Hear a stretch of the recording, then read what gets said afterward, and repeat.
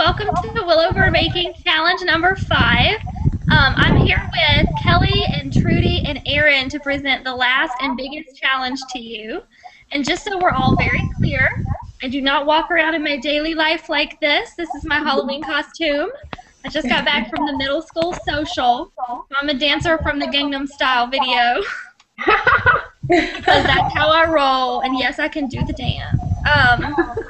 But anyway, so just in our last challenge, I hope you're joining us if you haven't gotten to do any of the challenges before. And so I'll just quickly tell you what Willow Bird Baking Challenge is all about.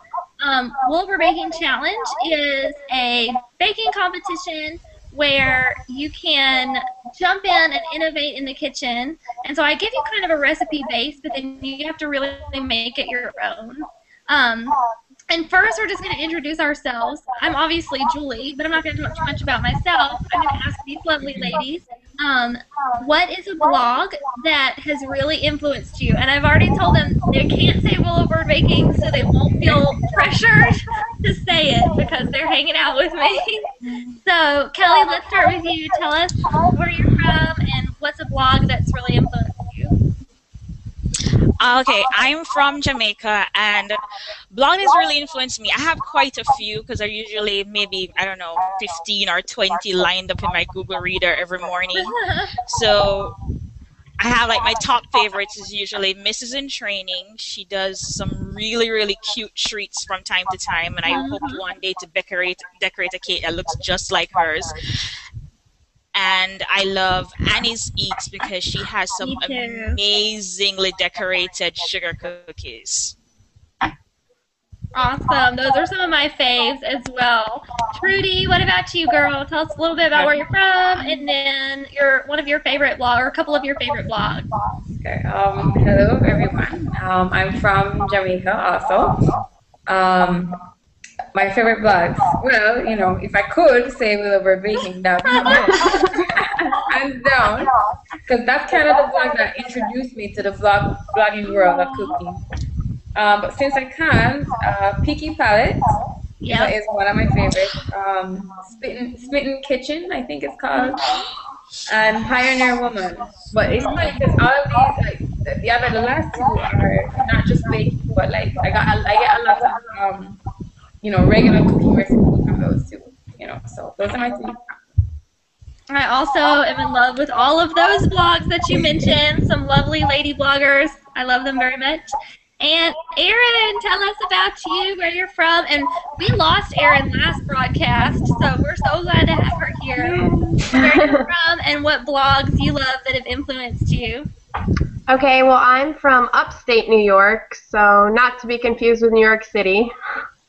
And I would have to say lately one of my favorite blogs that I've had time for, it's been a little crazy around my house with a newborn, so I have not been reading blogs like I normally do, but Anna's Plate is one of my favorites lately because she just had a baby too. So it's been fun. Her baby's maybe 3 months older than Eliana, so I kind of got like prepared for the worst because her baby was really cranky, so I was like all ready for a cranky baby. But then I got an angel, so and she has some fun recipes, and I really like Whisk Kid as well. That's another one that she just is really practical, and I like her recipes too, a lot of baked goods and things like that. So. Awesome.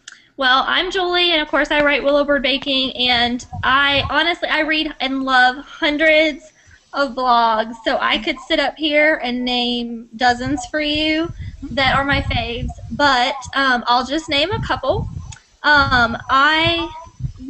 What moves me is great writing. So one of my very favorite blogs in the world is called The Spinning Plate.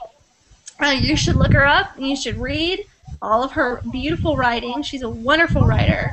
I also love Whisk Kid. That's one that I was going to say as well, because Caitlin is a college student, and she is just one of the best little writers out there. And I always show my students her blog to show them what awesome things young people can do. And I mean, I could name a bajillion more, but I'll just name one more, and that one is Joy the Baker. love Joy's style. She's a great voice, and she's also a great person, and she's one of the bloggers that's managed to maintain an awesome level of authenticity, and authenticity is really important to me because that's what I strive for. I strive to just be myself on the blog and meet other people who are being themselves. So those are just a few blogs I love. I could go on and on, but I won't because I know what you're really here for. You guys are really here for challenge number 5. So give me a drum roll, y'all. A 9-finger drum roll. Good, good. Okay. Our drum roll. The challenge itself will be more exciting than drum roll, y'all. Okay, so challenge number 5 is the biggest challenge yet. It's not something little like cookies. It's not something exactly easy like pastry or bread.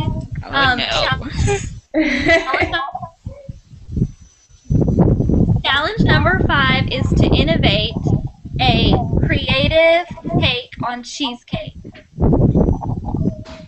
And what I want you to do with this cheesecake is I want you to make it. So here's the theme, okay? The theme is something that represents your personal culinary journey. And so it can be something that represents a memory that's really important to you in the kitchen. It can be something that represents one of the things you've made that you're proud of. It can be any number of things.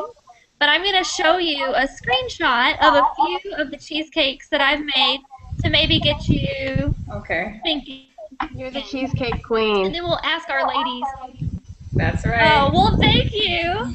That is so sweet of you to say, because I'm definitely stumbling through cheesecakes all the time. But here are some cheesecakes I've made. This is my collage, and I won't go through them all, but I'll tell you some of the techniques I've used because it might get you thinking. So what I usually do is start with either a plain chocolate or coffee or peanut butter cheesecake base. So pick your favorite cheesecake to go on the bottom. And I usually start with a cheesecake that's about 3 blocks of cream cheese worth so that I have room on top to put something awesome. And on top, I usually put something like mousse, or you can see the top left here is a sticky toffee pudding cheesecake. You could put a layer cake on top. The one in the middle right is my chocolate chip cookie dough topped cheesecake, so it's got a layer of frozen chocolate chip cookie dough on top. You can use caramels. You can use any kind of creams. Mousses are really great because they set up pretty stiff, and so I've used layers of brownies on top of cheesecake before. That's really good. And then I usually stick a layer of ganache somewhere in there. So you can really go any route with this when you're layering your cheesecake to create lots of different varieties. And I also want to show you guys this awesome resource. Well, it's not really awesome because it's just me, but I love it because it took me about 2 weeks to make. So this is my cheesecake video, and it's on YouTube, and so you should feel free to... Oh, I've watched it. Yeah. Oh, did you do that one for the challenge, the blogger thing? Yes, this is my Project Food Blog flippin' awesome cheesecake video, and all my students always tell me they watch it. It's kind of embarrassing, but within this cheesecake, you'll see how to make so many different kinds of cheesecake. You know, I end up with 3 total, but it shows you sort of the bare bones for how to make about 27 of them. So those are just some different suggestions for resources, but you can really build this cheesecake any way you want. So any combination of flavors, something that really represents you personally and your style in the kitchen. So ladies, do we have any ideas so far? Trudy, let's start with you. Have you thought of anything that might strike your fancy? This is the hard I'm not good thinking on the spot. No, but I know it would be crazy. When all else fails, just say chocolate, right? Kelly, No, what it will be about you? something Have with, you thought of no, anything it will be like that? something with liquor this time for sure. Oh, there you go, right? Yeah. Because you had that cold. You never did get your booze on. And Exactly. I've been waiting for that. Kelly, what about you? Did you think of it? Has anything? Oh, well, I decided that whatever we chose today, I was gonna use coconut and chocolate. So now I have to figure out how to make coconuts and chocolate work for my Something journey. like an almond joy one. There you Yep. go. Or like a That would Samoa work, yeah. cheesecake. Girl, you Ooh, got that'd be good. Mhm. We will tie in the representation of Jamaica somewhere and coconuts. I'll get it done. There you go. That's awesome. Erin, what about you? Any ideas? I don't know. My standard is usually your coffee cheesecake, so I I know have to you're get out of totally the a pro at box. I'm not sure. I'll have to definitely think about it. Your family is going to vote for that one because they I love know. it. I just made it 2 weeks ago, actually. Again, everybody loves it. Oh, so you're going to have to wean them off. You're going to have to be like, no, this time it's my creation, y'all. Yeah. My other favorite is a white chocolate raspberry one that I Oh my made gosh. You can't go wrong, girl. with some ganache. It's pretty amazing. Mm-hmm. You know what I've been loving recently is, oh, what is that? I don't even know what that is. Anybody know what that is? Hangouts are always You're getting like a big someone is party. calling you. Someone's calling me. I don't even know. Hello? Okay, well, we'll just ignore that. Sorry if you just called. But what I'm loving right now is all sorts of, like, salty sweet stuff, like pretzels and chocolate and stuff like that. So I wonder if I could work that in somehow. Trudy, you got some funny ears going on. Oh, man. Some kind of salty sweet. I'm thinking of pretzels. I don't know. I think I've just been eating too many. Or popcorn. Would that not be a fun cheesecake with popcorn on top? Like caramel popcorn. Yes. Yes. Yeah. I first thought of cinnamon rolls because I don't know. I'm just so cinnamon roll obsessed. Oh my gosh. You should do. A cinnamon roll cheesecake. Do it, Trudy. What if you did that, girl? Like a cheesecake with cinnamon rolls flipping on top. Yeah. That was my first thought, but then I thought, nah. Girl, I would buy that thing from you. Mhm. Look, I'm getting another phone. I don't even know. You guys, we're just so popular tonight. People are blowing up our phones. I get it. Because I look like the girl in the Gangnam Style video. I get it. All right, well, Innovate Cheesecake. A couple people were confused about how to send me their photos last time, so I'll just reiterate that you can just snap a shot of it and send it to me at julie@willowbirdbaking.com. And so just ship it off to my email address, or you can just send me a link to your blog post if you have a blog.